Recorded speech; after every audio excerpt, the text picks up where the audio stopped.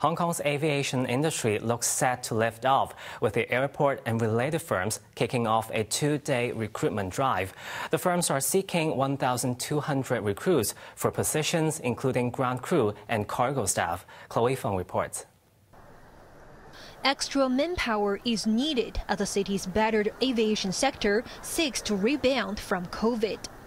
The international airport and 18 firms that provide it with services launched a 2-day recruitment fair in Tsuen Wan to hire over 1,200 staff. Most of the jobs are for catering, ground handling services, cargo and cabin services, and aircraft maintenance.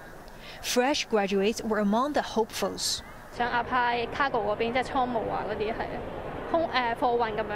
This applicant said she wants to apply for positions related to cargo and warehouse services, as she believes the outlook for cargo remains strong.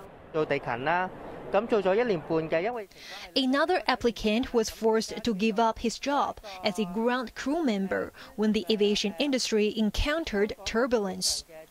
He hopes to return to the sector and will be happy with a monthly salary of between $13,000 and $15,000.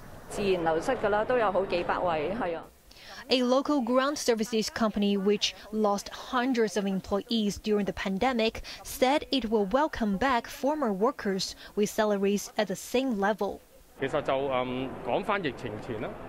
Stephen Yu of the Airport Authority said before COVID, the airport required 70,000 people to deal with over 200,000 travelers each day.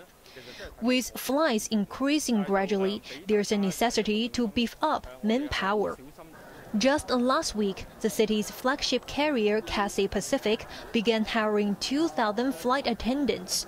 But some said the basic monthly salary of $9,100 was too low. Chloe Feng, HKIBC.